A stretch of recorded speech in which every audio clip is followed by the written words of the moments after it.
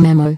From President, Winners Chapel International to all mission stations. Subject, Prophetic Focus for April 2017. Date, March the 31st, 2017. My case is different. Greetings to you all in Jesus' name.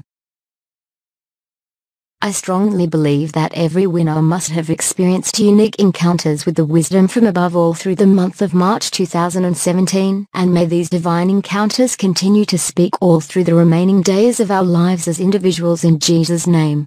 Amen. But what is the Holy Ghost saying for the month of April 2017? On the 26th of August 1987, while away on a mission trip to the United States, the Holy Ghost instructed me saying, "Get back home and make my people rich." This is why I believe that the subject of financial prosperity is not just a doctrine in this commission, but a divine mandate.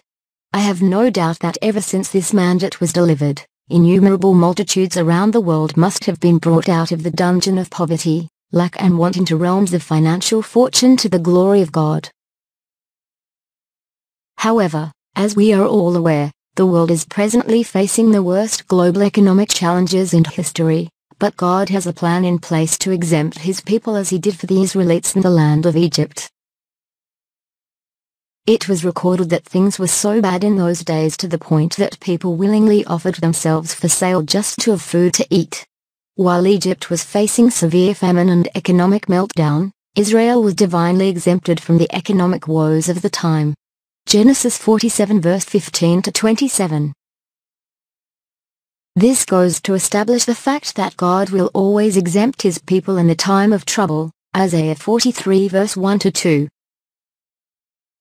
We saw another graphic illustration of exemption in scriptures, where Prophet Malachi called God's people back to covenant practice of tithing and offering, so as to keep the windows of heaven opened for continuous supplies and to rebuke the devourer for their sakes.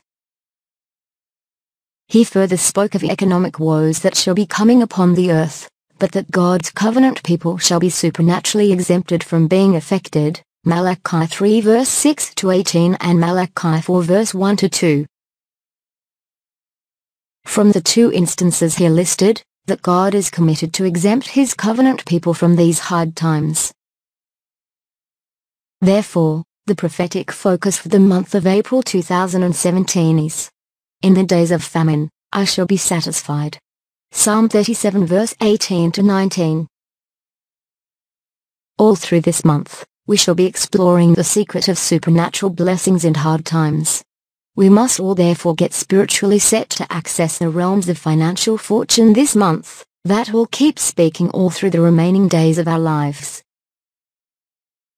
May we all receive grace to be steadfast in our covenant practice of seed time and harvest, so that we shall begin to enjoy financial favor that will differentiate us from the rest of the world. Deuteronomy 8 verse 18.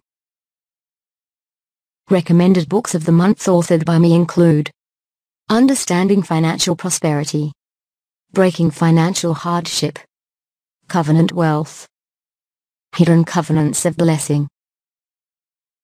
Remain ever blessed. Jesus is Lord. Bishop David Oyedepo.